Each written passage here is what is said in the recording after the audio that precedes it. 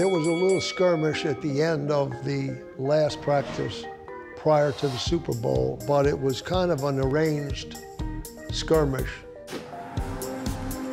This was thought on the bus going to the final practice. And I just told Lawrence, I said, I just want to stir up a little trouble to get everybody on edge. And I knew Lawrence knew how to get Jumbo upset. So he did something unusual, I don't know what it was. And it worked, because John started chasing Taylor in a circle and calling him names. And he responded immediately. Did you say anything to Jumbo after the little skirmish? No, I just said maybe he's worried about Bruce Smith ruining the game for us. And Jumbo said, I'll take care of that.